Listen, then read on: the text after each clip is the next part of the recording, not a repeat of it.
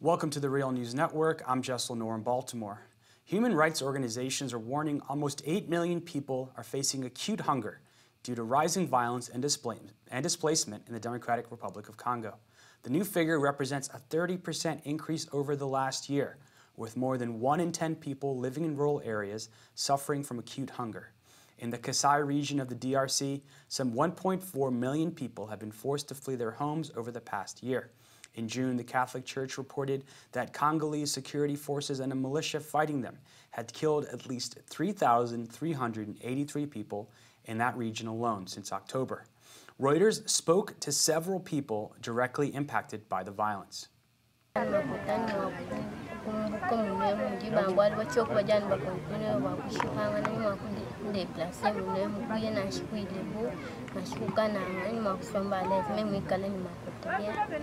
Mais nous avons des ressources limitées qui ne pouvaient atteindre et servir que 5 000 ménages.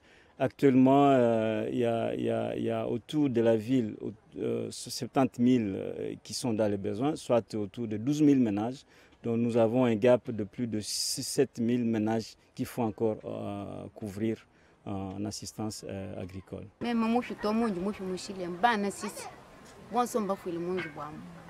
Paji papa wa bo patuka bwane ayibende lubilu chene mama ngondo yisatu nemba muship ni ujini moyo meme chitumo monato bimweneka ne mushipa chitumo monato munju mulu kule musomba mukamunya balu kunganta mukamunya bangonda pena manga abafika ngajubangela mu bijemo. Congo has some of the largest mineral reserves in the world, which has been both a blessing and a curse because it's been made a target of foreign powers for hundreds of years. Well, now joining us to discuss this and more is Maurice Carney. He's the executive director and co-founder of Friends of the Congo. He's fought alongside Congolese human rights activists for nearly 2 decades in their pursuit of peace and justice in the Congo.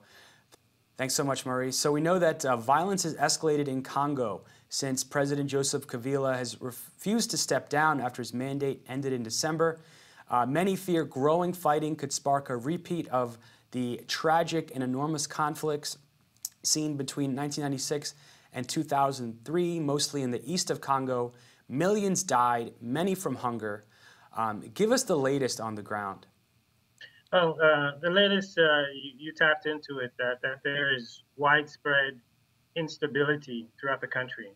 And a central source of that instability is a weak political situation whereby the Joseph Kabila, whose term expired in December of 2016, is trying to hold on to power by any means necessary.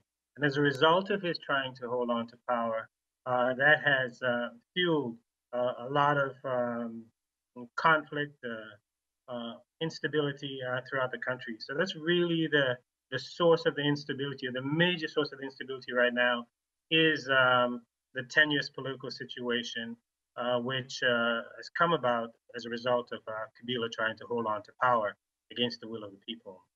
Congo is one of the wealthiest countries in the world if you look at the mineral resources that it's extracting and its reserves, yet the country faces some 40% inflation. As we mentioned, millions of people are food insecure.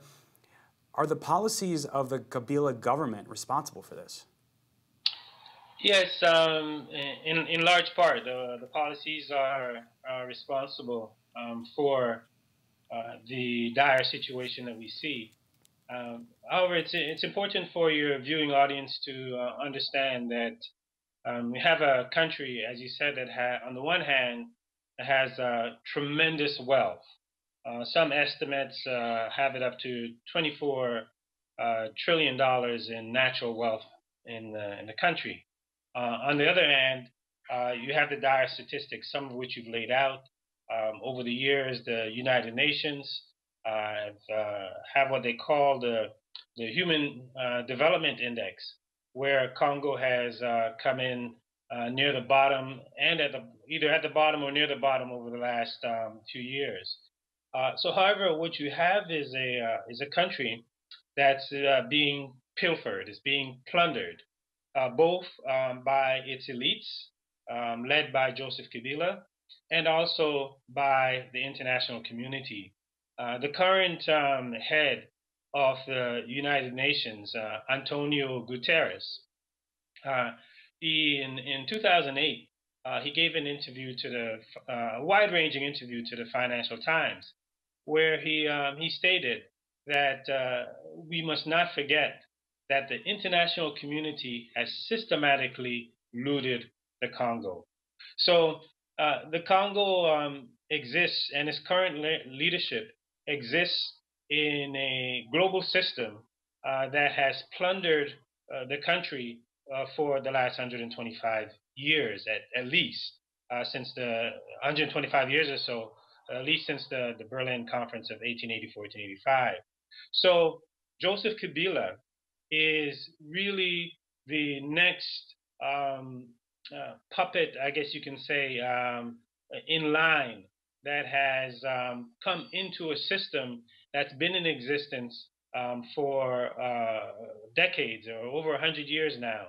And he could not have arrived in power without the backing of the United States and Western nations, who are really the end source of the pilfering of the country. Now, Kabila, as the way he's carrying out this plunder is by at least of late, anyways, by overstaying his constitutional mandate, which expired in December of 2016, and in order to maintain himself in power, he had to install a security apparatus throughout the country and place the bulk of his government's energies on that security apparatus.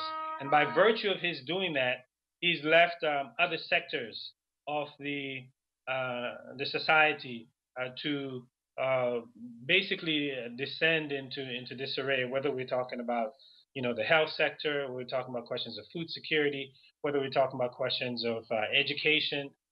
So his misrule has only exacerbated an already existing system that's built on plunder, that's built on the stealing of Congo's wealth, that's built on the suppression of the people, that's built on maintaining the country in a state of dependency, and that's built on maintaining the country in a state of impoverishment.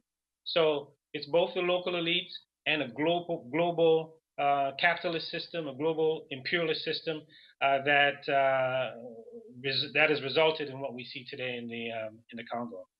And speaking of that topic of mineral wealth, Congo has a massive supply of the world's cobalt, which is used in cell phones, in green technology, in electric cars. Talk about the latest news regarding that. We know some 100,000 Congolese work in these mines. Some 40,000 of them are children. There's been news recently with Apple and other corporations saying they're cracking down on abusive labor practices.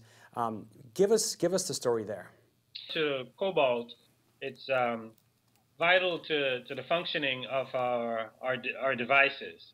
And the interesting paradox is, as we advance green technology here in the West, we become more dependent on the cobalt coming out of the Congo, particularly in the electric car sector, where you have car makers like Tesla, Volkswagen will be bringing cars online, the electric cars, Prius. So you have a number of major auto companies that ostensibly will be reliant on the cobalt coming out of the Congo. Now I know Tesla said, well, they can function without cobalt coming out of the Congo, but that's highly improbable. Congo is the central source of cobalt for the global economy.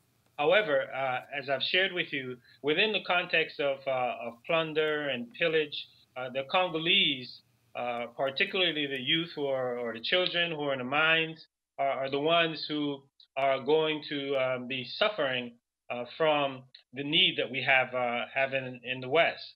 Now, some advocates are saying, well, what we need is to have a clean supply line, make sure that children are not in the mines, and that the cobalt can be extracted without any human suffering. However, within the current system that we have, where the Congolese people do not have resource sovereignty, do not have control over their resources, and have a leadership that was imposed on them by the West, we're going to have a situation where they'll continue to be exploited, where they won't be the primary beneficiaries, and where you'll need a strong leader that's backed by the West to keep the people down as they try to resist the exploitation, as they try to resist the repression. So the way out, so that we don't hop from one mineral to the next, where yesterday we're talking about coltan, today we're talking about cobalt, is for the Congolese people to assert control over the country. And that's really the big battle that's unfolding right now, where Congolese youth are at the forefront of resisting Western-backed and imposed leadership over them, whereby they can ultimately take control of their society and assume ownership over the tremendous wealth that they have, and extricate themselves from a situation of dependency and impoverishment, where that wealth can be utilized to benefit them, where they can have strong systems of education, healthcare, energy, you name it. So that's really the battle that's unfolding that we see in the Congo right now, where Congolese youth are trying to create a new society. The current government that's in place arbitrarily arresting them across the board, but yet they're fighting to bring about change, and they're reaching out to us in the global community for solidarity, especially seeing that we're beneficiaries of those resources that come out of the Congo, whether it's the coltan to fuel our cell phones so we can tweet and lead social justice movements here, or the cobalt that's vital for the functioning of our cell phones and keeping them charged. So there's a perfect nexus, or an ideal nexus there, for social justice movements throughout the globe, particularly in the West, to be in solidarity with Congolese youth who are trying to bring about change in their country. All right, Maurice Carney, thank you so much for joining us, Executive Director and Co-founder of Friends of the Congo. We will certainly keep following all these developments and these stories from the Congo. We know it does not get the attention it deserves. Thank you so much for joining us. Thank you. Thank you very much. Thank you for joining us at the Real News Network.